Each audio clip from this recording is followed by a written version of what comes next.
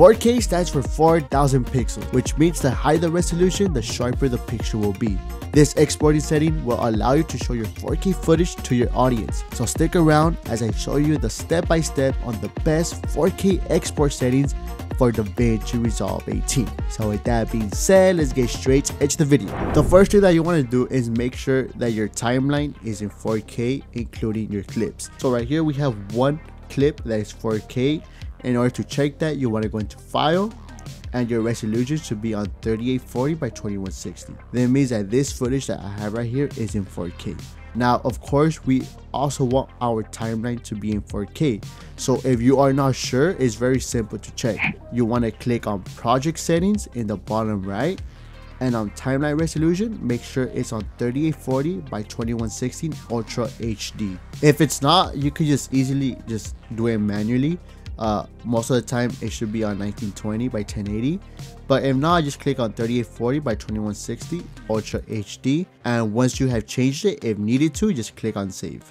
Next, you want to go to your Deliver tab, which should be the tab in the farthest right. Now you want to look for Custom Export. So right here is very simple. You want to go to your file name and just change it whatever you want. I'm going to call it River with Trees. Location, you want to set it where you are able to find your videos, so I'm just going to go right here on videos. On render, leave it as single clip, and you want to go into your video.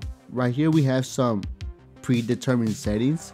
On format, you have two options. You could click on MP4 or you could click on QuickTime, but there's a difference. QuickTime will make your video sharper, but it will take longer to upload your video into YouTube. So unless your upload speed is super fast, I will highly recommend MP4. Codec, you want to click on H.264. On encoder, you want to click on NVIDIA if you have the option, which is a graphics card. If you guys don't, just click on native or any other graphics card that you might have in your PC or Mac.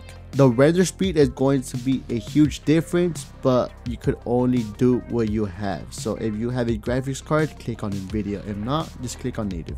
Now your resolution should match your timeline resolution. So if this is not in 3840 by 2160 Ultra HD, change it. Don't worry about your frame rate. Davinci Resolve will automatically set it for you depending on your footage. My footage is 60 frames per second, but there's other options such as 59, 50, 40, 30, 29, and all that stuff. On quality, click on Restrict to and set your bitrate to 70,000.